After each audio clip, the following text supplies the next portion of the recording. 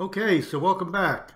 Now in this series, in this YouTube playlist, we've been talking about this wonderful device here, which is an Arduino Uno.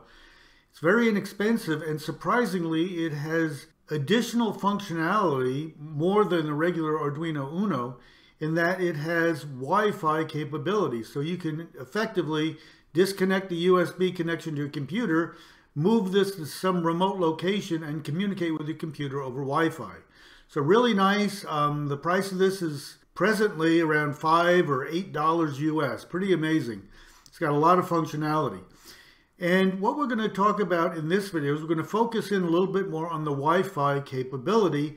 And we're going to look at some of your options. So let's say you take this Arduino, you want to connect it via Wi-Fi, so you take it somewhere remotely that's maybe 100 meters or 300 feet away, something like that. And you find out, well, I can't really get a good Wi-Fi signal where I am. What am I going to do? Well, we're going to look at some of the options that you can have for increasing the range of the Wi-Fi on this device. And we can do it very inexpensively using a directional antenna.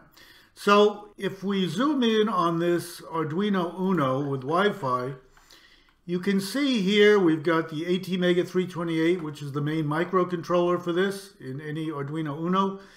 In this device, we've also got this additional chip, this controller, which is an ESP8266, and that's what allows it to communicate over Wi-Fi.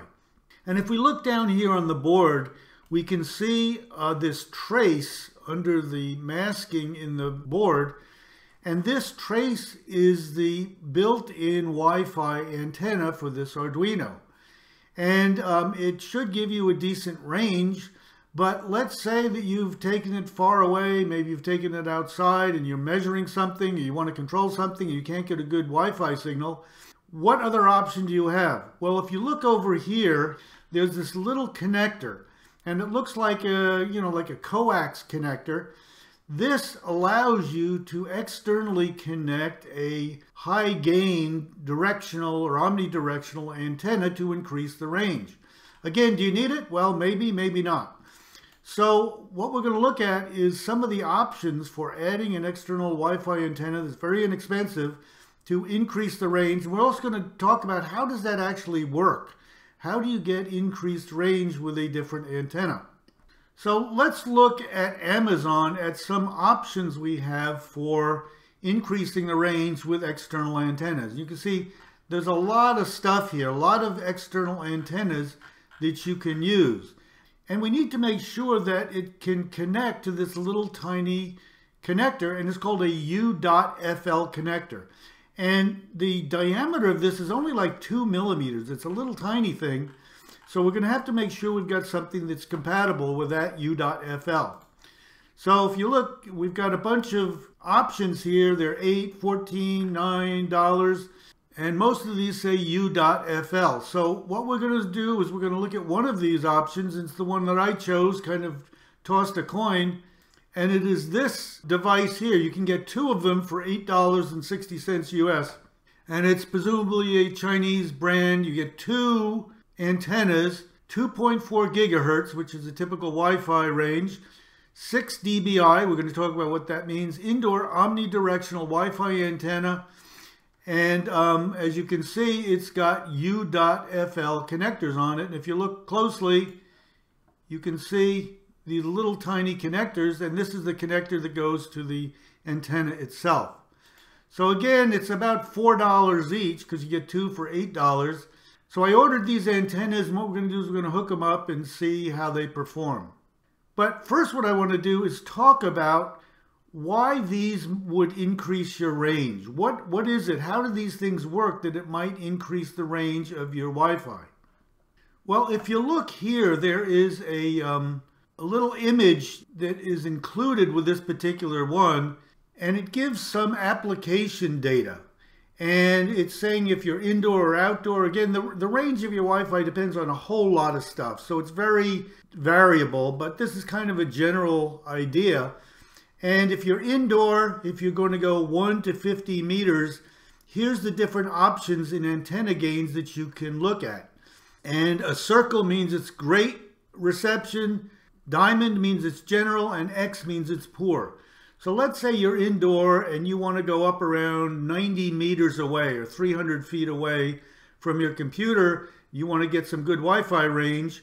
You probably want to look at something that's more like 7 to 9 dB. 8 dB is some typical range, so you might get an 8 dB gain. 50 to 70, you might get 8 dB. And then if you're going to go like 50 meters or 150 feet away, you know, a 2 or 6 dB gain antenna might be fine. And then if you do outdoor, and we're talking 300 to 900 meters, where you don't have to worry about walls and doors and everything, you can get a lot longer range. So you can get, you know, 900 meters, which is 1,800 feet. So some huge range if you go up in the 7 or 8 dB. So what you can see is that the 9 dB antenna has a 25-degree angle, and the 7 dB has a 30-degree angle, and a 6 dB has a 40-degree angle. So let's take a look at what that means and how these antennas work. So to better understand how a directional or omnidirectional antenna works, let's use this analogy of what you see here, which is a flashlight, a simple flashlight.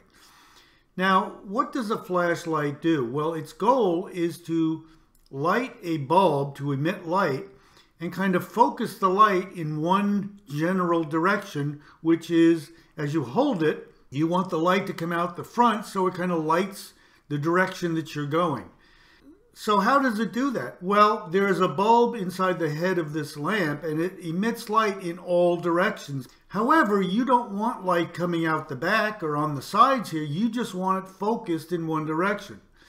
So how does the flashlight do that? Well, it doesn't increase the light emitted by the bulb.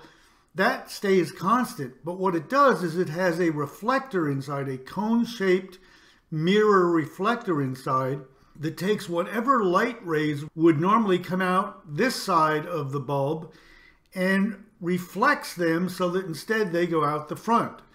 And the result of that is this cone-shaped emitted light coming out the front of the flashlight that's maybe 70 or 80 degree angle, and anything that would come out the back here gets instead reflected to the front.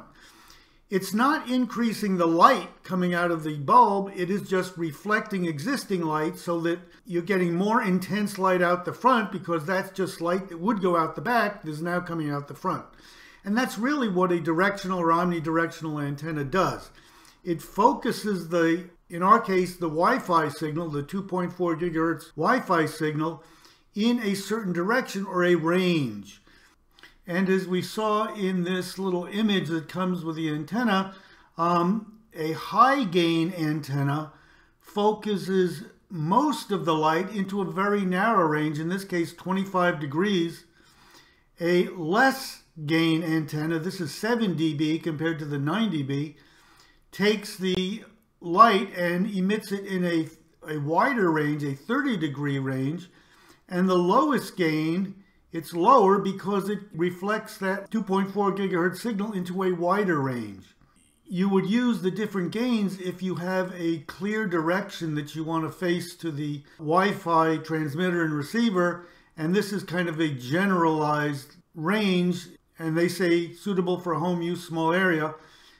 If you're far away and you know where you want to send the signal, you can use this very narrow range. So that's basically it. It's basically taking the Wi-Fi signal that's generally emitted in a wide range and focuses it into a very narrow range. So we're going to be using the 6 dBi antenna. So now here is our Arduino with Wi-Fi, and I've connected this Wi-Fi antenna, and you can see I plugged it into the U.FL connector on the Arduino. And here is the antenna, the 2.4 gigahertz 6 dB omnidirectional antenna. And what we're doing in the other series, where we are building a Wi-Fi connected Arduino that is measuring the wall outlet frequency provided by the power company and sending that data over Wi-Fi to our computer. And what we're going to do is we're going to put that in a box like this, and we're going to mount the antenna on the back of the box so you can take this box anywhere and do whatever control or monitoring you want to do over Wi-Fi. And in that series, we may do some measurements on what's the resulting signal strengths. Now, if you do want to measure signal strengths, in part one of our series on this device, this Arduino with Wi-Fi, we talked about how to load an example sketch that automatically scans all the available Wi-Fi signals and prints them out and prints out the signal strength, so you can use that. You can also get a Wi-Fi signal strength app for your phone and download it for free. It gives you graphical charts of signal strength of different Wi-Fi signals, so we may do that in the future. But that's about it for this Wi-Fi antenna. If you like any of these videos, I encourage you to hit the like button, subscribe, hit the bell notifications, but most of all, please let others know that we're here so we get some views. Really appreciate it. Otherwise, take care. Have a really good day. Thanks.